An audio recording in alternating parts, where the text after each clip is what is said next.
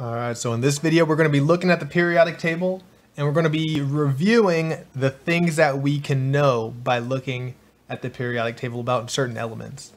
So first we're going to look at how the elements are organized. So if you take a look left to right, top to bottom, the elements are organized by atomic number, and that will be how many protons that they have. So you can see nitrogen here is 7, it has 7 protons, and then oxygen would have 8, fluorine 9, 10. And it just increases because that is the order that our elements are put in by how many protons that they have. So other ways that the periodic table is organized, you can see it's made of 7 rows. These rows are called our periods, and they represent energy levels. Or you could think of them as shells of an atom. And then we have 18 groups across. So groups are vertical columns, and they help us know how many valence electrons that element has. So in group 1, they would all have 1 valence electron. Group 2 would have 2 valence electrons. And then we skip our transition elements. And when we go to group 13, would be 3 valence electrons. 14 would have 4 valence electrons. And as you move over, there would be 1 more valence electron each time you move over.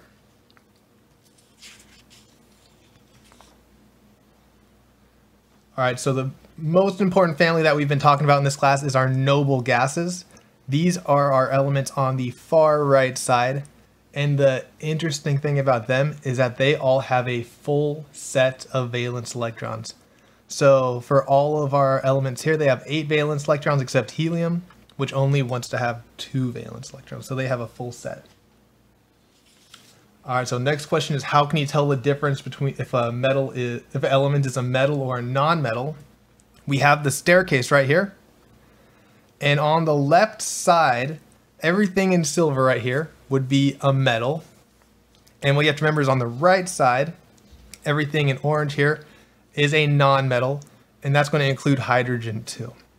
And then all the ones I didn't color, these are metalloids. We don't talk too much about metalloids in this class, but they kind of have properties of both metals and non-metals depending on the situation.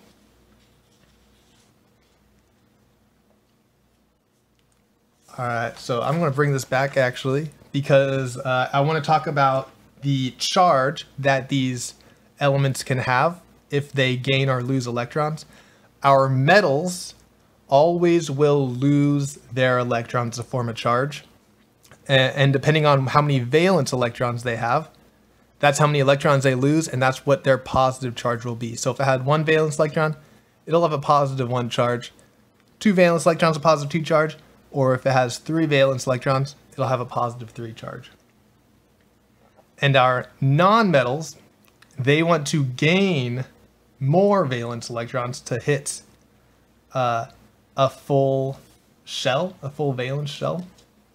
So if it has 7 valence electrons, it'll want to have 8. So it'll gain 1, it'll be a -1.